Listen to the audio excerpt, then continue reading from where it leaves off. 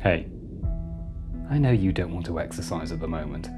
It's cold and dark outside and the gyms are closed, but I hope you haven't let that stop you from working out, because if you have, you've let yourself down and you are a worm. Get back in the gym. Break in if you have to.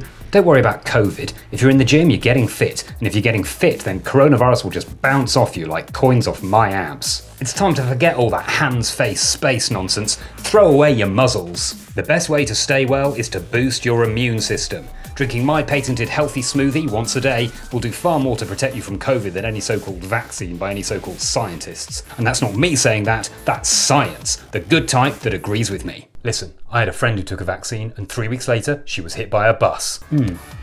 Thanks to this, my immune system is now so powerful I can cure people of disease just by standing near them. So by socially distancing from me, you're actually putting yourself at more risk. Remember, Big Pharma is lying to you. You can learn more in my new book, The Drugs Don't Work, Workouts Work, available exclusively online in my exclusive online shop, available for the exclusive online price of just £49.95 plus postage and packaging. Contains insights such as why take antidepressants when you can get exactly the same effect by eating some activated chia seeds, having a cold shower, and punching a bag or person several times a day. And great tips such as, if it ain't hurting, it ain't working.